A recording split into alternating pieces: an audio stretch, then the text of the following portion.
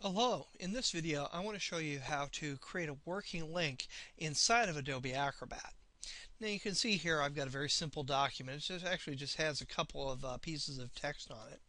You're going to see one is blue and underlined, and I actually converted this document over from a Microsoft Word document where I had one working link down here at the bottom and one not working link up here at the top.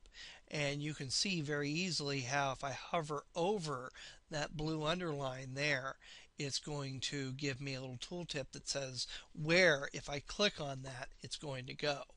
And you can also see my cursor is a hand shape as opposed to the arrow tool that we normally have.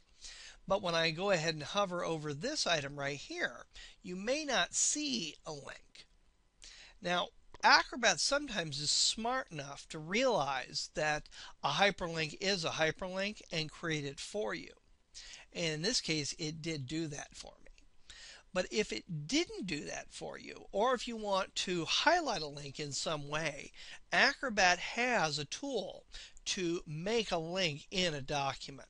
So we're going to go ahead and pretend like this is a non-functioning link up here at the top.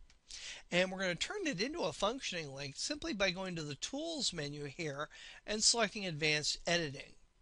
And don't get confused and accidentally go to the Advanced menu and look for editing. You're going to go to the Tools menu and then select the Advanced Editing menu option. And you're going to see here we've got a link tool. When we click that, your cursor is going to change into this crosshair shape. And all I have to do to make this into a link is to draw a box around it. And that in effect is going to make a hotspot on the page. So whenever I click that particular area, that's when it's going to trigger a particular action. And in this case, we want the action to actually open the web page. So I'm going to go ahead and the link type, I don't want this to be a visitable rectangle. So I'm going to go ahead and say it's invisible because I don't want anything to show up there. That's just a matter of personal preference there.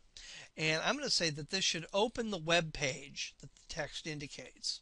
So I'm going to go ahead and select that right there. And then I'm going to go ahead and click Next. When I do that, you have to enter in the URL that you want the link to go to, including the HTTP. So I'm going to go ahead and type http://www.fullerton.edu. And when I click OK, Acrobat will create a box around that particular link. And now whenever I hover over that and click on it, that link would take me to that location. And again, this is only necessary if Acrobat doesn't recognize the link when it actually creates the document. It did do that down here, so we wouldn't have to create a manual link there. So that's how you create a simple hyperlink inside of Adobe Acrobat.